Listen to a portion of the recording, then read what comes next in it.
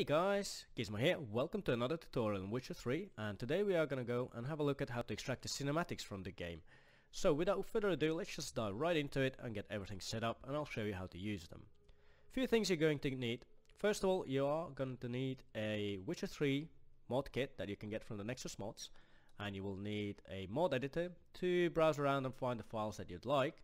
Thereafter you will need a VGM toolbox to convert the file, and FFmpeg to convert them even further, and Winamp obviously to convert the audio. You'll find all the links in the description, so feel free to pause the video if you like and get it all downloaded, installed, and then from there onwards we will continue. Once you have everything installed, we need to go ahead and get set up the mod editor. Very straightforward. Mine's all been put on my desktop here, it's just for the easy navigation. You go into a mod editor, which comes as a W3 edit, and you get the exe, you run it, get the Witcher 3 executable or the exe file. And for WCC Lite exe, that's the one that you will get from your Witcher mod kit that you need to install first. So go make sure that is installed first. Mine is on the desktop, it's in a bin 64, and you get that all up and running there, and you click save. From there onwards you can make the window bigger if you like, it's just for your own pleasure, and from here you will save your Witcher 3 mod folder where you are gonna get all your files into. So I'll put them on the desktop. It'll be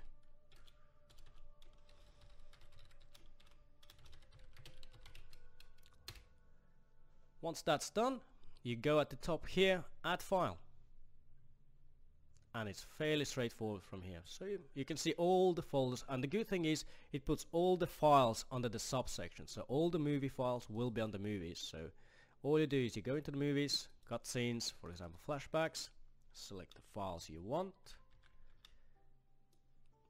add the mod, and just go on. You can put more than one folder in there.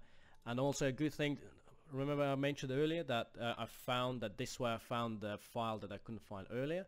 For example, I was able to find the main menu loading screen of the Hearts of Stone this way. I couldn't find the other ways because it just didn't show up anyway. By using this way, it was fairly straightforward. There's the episode 1, and I'm sure the next one, episode 2, the Blood and Wine, will be available this same way here. So add it onto it. There you have all your USM file types, and after that you save it, click save at top, and you close it, and you go into the folder there.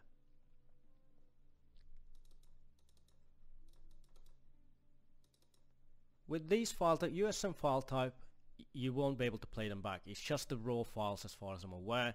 So what you need to do to extract them or convert them is the VGM toolbox. Hit your VGM toolbox, get it up and running. From here you need to go to MISC tools, stream tools, video demultiplexer. From drop down window here you'll need to choose USM and make sure it extracts audio and video. So after that you can close this one down. All you do is you drag that video into the file and it will extract it all into here. So that's the actual video file. It will come in an M2V format. However, that format will play in VLC. However, it will not play in any of the video editors that you have. So you will need to convert that further into a playable, editable format that you'd like. And obviously these are the different audio files that you will get. All these represent different languages, and you will need to find the ones that represent the English ones. And I believe the English ones were the the C, 4C I think. Anyway, when you do, I'm sure you'll be testing it around, and then all the files will follow the same format. Whatever it is, 4C or for example, all the English files will be 4C, for example. I'm not saying this one is, but I believe it was the 4C. So let's continue from here onwards. You need now to get the M2V file converted into something much more editable, more or less. For that, we will need FFmpeg file program to get it all up and running there.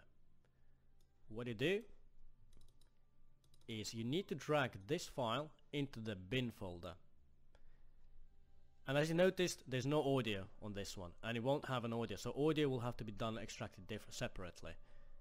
And once you have the FFmpeg, you go to FFmpeg prompt, you run it, and this is quite important part. You need to type exactly the names and the file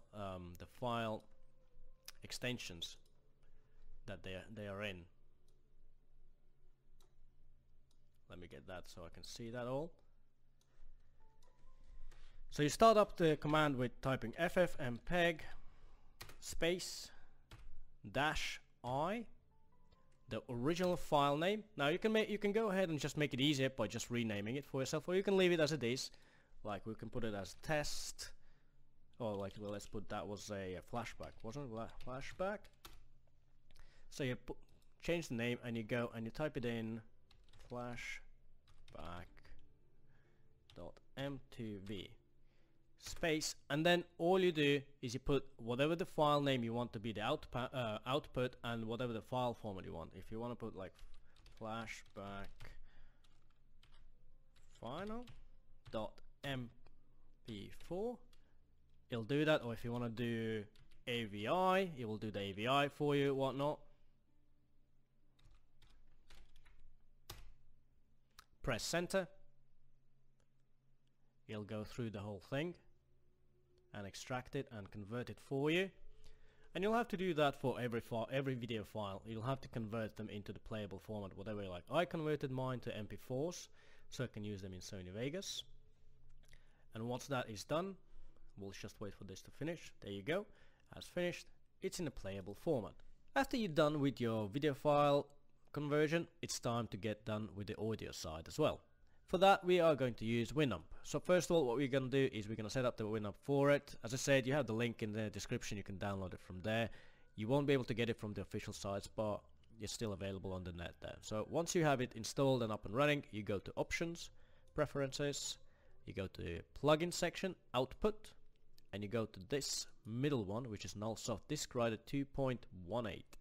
You go into Configure, and you choose the directory where you want to output file locations. I've put it in the same location where I have my video files that I've been converting, and you can choose your the format for that if you like. You can change it around, whatever. I put it to as a 48/16 stereo. You click OK, you click Close, and all you do after that is you drag a file into Winamp and you play it once. I already have that there, and let's have a look where my file went finally. There you go. It comes in a WAV file format, and after that it's fairly straightforward. If I'm to choose between a greater and lesser evil, I'd rather not choose at all. Usually though, the stakes are just too damn high. Sometimes. And from there, it's straightforward. You get your video editor up and running, whichever you use. You should be able to just drag these in. So you drag your flashback, that's in there, and you drag your audio file in there. Now, good thing about these audios, they come in a multiple different channels, including all the voiceovers, and the sound effects separated. So, for example, this is what it would like to be. Whoa, that was too loud. And you can just isolate, for example, you want just Geralt. You go that, and you'll have...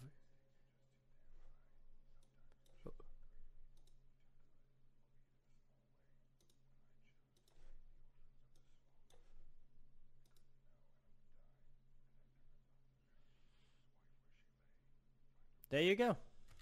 So there you go, guys. That's all pretty much done. All you need to do is set up all these programs.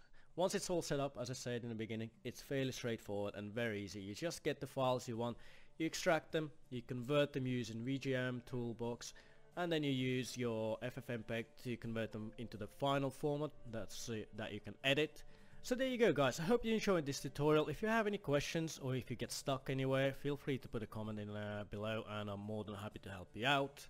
Hope this helps and makes it kind of easier for you. Yeah, in the beginning when you look at all the programs you think, oh my god, there's so many things, but once it's all set up, it's very straightforward. You just go ahead, extract the files, convert them again, get the audio, put it all together, and it will be awesome for you. Anyway guys, thanks for watching. People who's new to the channel, feel free to subscribe. Other guys, thank you for all the support you guys give, and I will see you in the next one. Take care guys, thanks.